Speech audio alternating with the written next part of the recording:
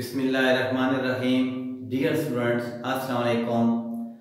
आज हम chapter number 6 second year mathematics के एक नए लेक्चर के साथ आपकी खिदमत में हाजिर हुए हैं। आज हमारा जो टॉपिक है वो है tangent line of a circle. हम जो सर्कल के अबाउट पहले पढ़ चुके हैं वो है इसकी general form, standard form, point circle, unit circle, parametric equation of circle और उसके अलावा सर्कल की इक्वेशन ओरिजिन पे। जैसा कि जनरल फॉर्म में आपने पढ़ा था कि x square plus Y square plus 2gx plus 2fy plus c equal to 0, ये इसकी जनरल फॉर्म है। इसमें सेंटर आपने पढ़ा था -d -f और इसमें रेडियस पढ़ा था g square plus f square minus c under root, centre और रेडियस। अब देखें हमारा टॉपिक है tangent line of a circle. Circle ना है, ये इसका सेंटर है, ये एक पॉइंट है सर्कल के ऊपर। एक ऐसी लाइन जो सर्कल को एक पॉइंट पे टच करके गुजरे उसको टेंजेंट लाइन कहते हैं। देखें एक ये लाइन है, ये सर्कल को कट कर रही है, ये सिर्फ टच कर रही है। अगर एक लाइन सर्कल को किसी एक पॉइंट पे, सर्कल की ये बाउंड्री कहलाती है और सर्कल की बाउंड्री को हम कहते हैं सरकमफेरेंस ऑफ अ सर्कल। एक ऐसी लाइन जो सर्कल की बाउंड्री को, सरकमफेरेंस ऑफ सर्कल को किसी एक पॉइंट पे टच करके गुजरे, कट ना करे, तो उस लाइन को हम कहते हैं tangent line of a circle. A line which touches the circumference of a circle at single point, one point only, is called tangent line।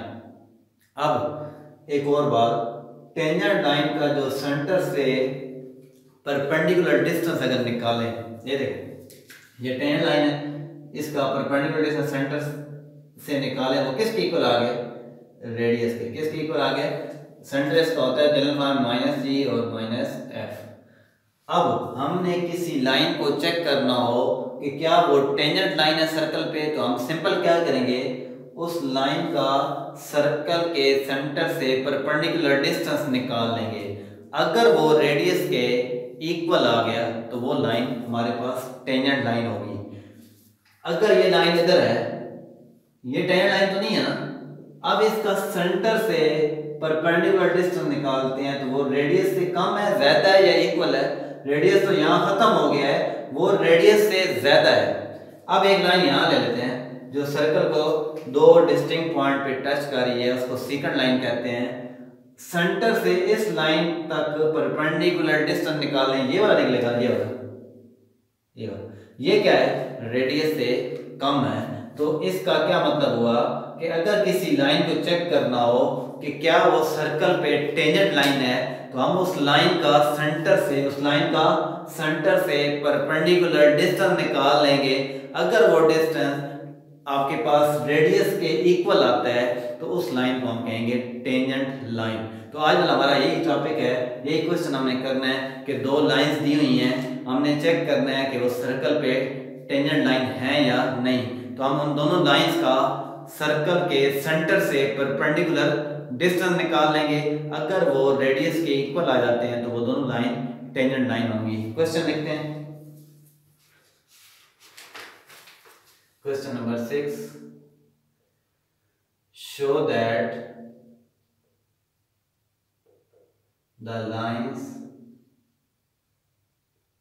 3x minus 2y is equal to 0 and 2x plus 3y minus 13 equal to 0 are tangents to the circle x square plus y square plus 6x minus 4y equal to 0। हमने ये show करना है कि ये वाली line और ये वाली लाइन इस सर्कल पे टेंजेंट लाइन है। अगर इस सर्कल पे टेंजेंट, एक ही कंडीशन है कि इन इस लाइन का, ये सर्कल के सेंटर से परपेंडिकुलर डिस्टेंस निकाल लें। उसके लिए मुझे क्या चाहिए? सेंटर और वो किसके इक्वल होना चाहिए, रेडियस के लिए, उसके मुझे क्या चाहिए, रेडियस। तो कल हमने पढ़ा था कि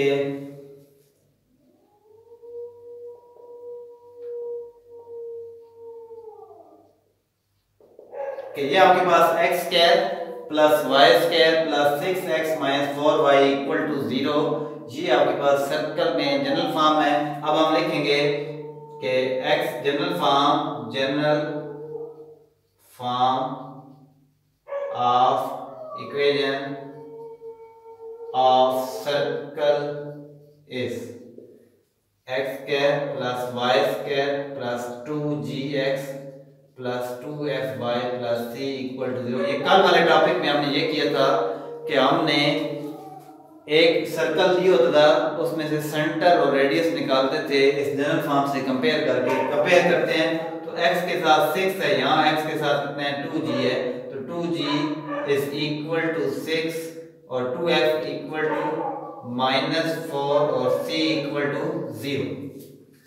x के साथ 6 है, यहाँ x के साथ 2g, तो 2g इक्वल टू 6, y के साथ -4, यहाँ y के साथ 2f, तो 2f इक्वल टू -4 और कांस्टेंट टर्म नहीं है तो 0। तो यहाँ से g की वैल्यू कितनी आ गई आपके पास 3, f की वैल्यू -2 और c आपके पास 0।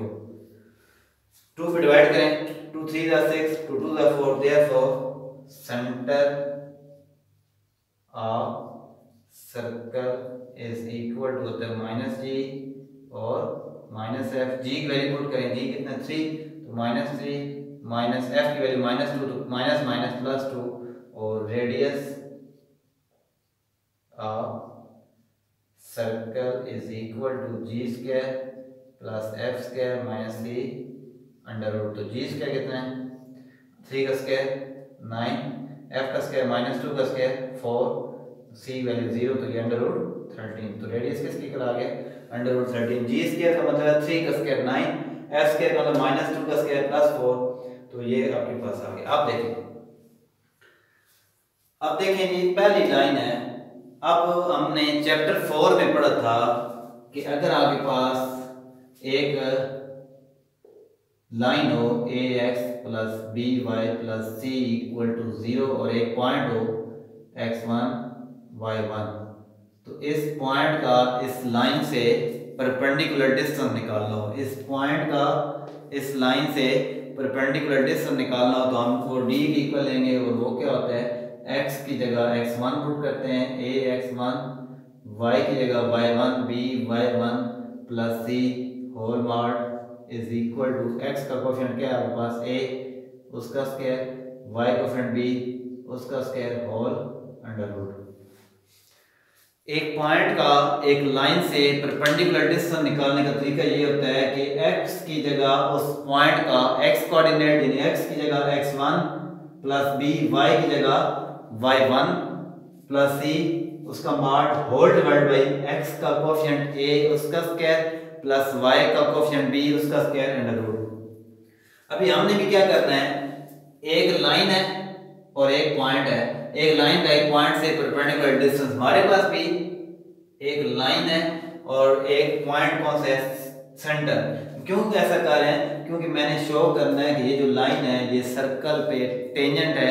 ये लाइन सर्कल पे टेंजेंट कैसे प्रूव हो सकता है कि अगर उस लाइन का सेंटर ऑफ सर्कल से परपेंडिकुलर डिस्टेंस निकाला जाए और वो रेडियस की इक्वल आ जाए तो वो लाइन टेंजेंट सर्कल पे टेंजेंट होगी। अब हम क्या करते हैं, perpendicular distance of line 3x minus 2y equal to 0 from centre, क्या है सेंटर आपके पास है -3 2, ठीक है। Perpendicular distance of line from centre of circle is equal to, आपने क्या स्टेटमेंट देनी है, perpendicular distance of line from centre -3 two of circle is, मैंने अभी बताया कि ये पॉइंट है और ये लाइन है। फिर इधर देख लें, एक पॉइंट का एक लाइन से डिस्टेंस कैसे निकालते हैं, x की जगह x1, y की जगह वाई 1 पुट करते हैं, उसका mod whole divide by x का कोफिशिएंट ए उसका स्क्वायर, वाई का कोफिशिएंट बी उसका स्क्वायर अंडर रूट। तो यही काम करें कि ये x की जगह x1 पुट किया था, तो x की जगह x1 कितना है -3, तो ये आएगा 3, x की जगह -3 -2, y की जगह 2, इसका mod whole divide by x का कोफिशिएंट कितना है 3 उसका स्क्वायर प्लस y का कोफिशिएंट कितना है -2 उसका स्क्वायर होल अंडर रूट। तो याद रखना जब भी एक लाइन का एक पॉइंट से डिस्टेंस निकालना हो तो वो पॉइंट x की जगह x कोऑर्डिनेट पुट कर दें, y की जगह y कोऑर्डिनेट और उसका मॉड है, यानी 3 की जगह 3, x की जगह -3 -2, y की जगह 2 उसका मॉड, फिर x का जो कोफिशिएंट होगा, जिस तरह x का कोफिशिएंट a है तो a स्क्वायर, x का कोफिशिएंट 3 है तो 3 स्क्वायर प्लस y का कोफिशिएंट b है तो b स्क्वायर, y का कोफिशिएंट -2 है तो -2 स्क्वायर होल अंडर रूट। ये फॉर्मूला लिखो है। तो ये 3 3 -9 -4 का मॉड ओवर 3 का स्क्वायर 9 -2 का स्क्वायर 4 -9 -4 -13 का मॉड ओवर अंडर रूट 13 -13 का मॉड आता है 13 ओवर अंडर रूट 13 को आप क्या लिखते हैं under root 13 multiply by under root 13 over under root 13, ये कट जाएगा तो ये आपका आंसर आ गया अंडर रूट 13। ये किसके इक्वल आ गए रेडियस, किसके इक्वल आ गए रेडियस। तो अभी मैंने बताया किसी भी लाइन का सेंटर ऑफ सर्कल से परपेंडिकुलर डिस्टेंस अगर रेडियस आ जाता तो वो लाइन टेंजेंट लाइन होगी। देयरफॉर लाइन क्या थी आपके पास 3x - 2y = 0 is tangent line to circle. बहुत ही आसान। अब सेकंड में यही करना है 2x + 3y - 13 = 0 को शो करना है कि ये सर्कल पे टेंजेंट लाइन है। उसके लिए परपेंडिकुलर डिस्टेंस ऑफ लाइन कौन सी line 2x + 3y - 13 = 0 from centre आपके पास मेरे बच्चों -3 to circle is equal to perpendicular distance of line 2x + 3y - 13 = 0 from center of circle is equal to क्या बताया है एक पॉइंट का एक लाइन से परपेंडिकुलर डिस्टेंस निकालने का तरीका होता है कि x की जगह x की कीमत पुट करते हैं, यानी 2 × x की जगह -3 + 3 y की जगह y की कीमत 2 -13 इसका मॉड लेते हैं होल डिवाइड बाय क्या बताया हुआ है। देखिए x के साथ क्या है आपके पास a तो a का स्क्वायर, x के साथ 2 है तो 2 का स्क्वायर प्लस y के साथ b है तो b का स्क्वायर, y के साथ 3 है तो 3 का स्क्वायर अंडर रूट 2 3 6 + 6 - 13 का मॉड और 2 का स्क्वायर 4 3 का स्क्वायर 9 ये -13 का मॉड और अंडर रूट 13।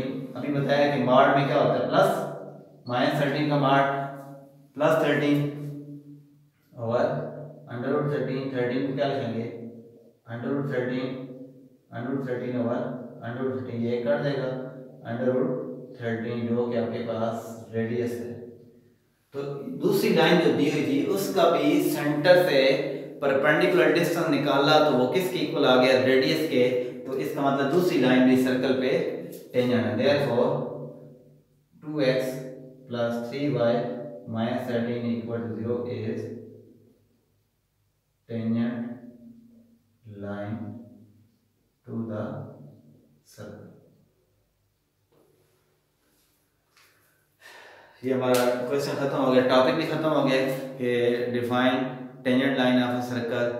उसके बाद आपको एक और बात क्या पता चली है कि अगर टेंजेंट लाइन सर्कल पे ये लाइन टेंजेंट कब होगी सर्कल पे अगर इसका सेंटर ऑफ सर्कल से जो डिस्टेंस परपेंडिकुलर डिस्टेंस है वो किसके इक्वल आ जाए वो रेडियस के इक्वल आ जाए तो ये लाइन क्या होगी टेंजेंट लाइन होगी। तो उसके लिए आपको दोबारा देख लें।